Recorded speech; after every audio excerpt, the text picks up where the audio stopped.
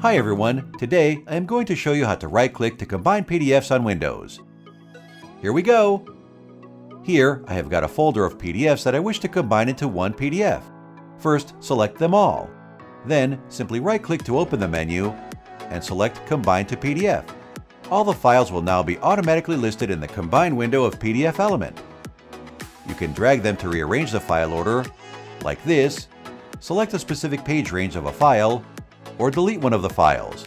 Then hit Next to begin the combination. Now let's have a check, and you can see the files have combined successfully. And that's it! If you found this video helpful, please give us a like and subscribe to our channel. Click the link in the description to try PDFelement for free today. Plus, check the rest of my videos for other useful tutorials. Thanks, and see you next time!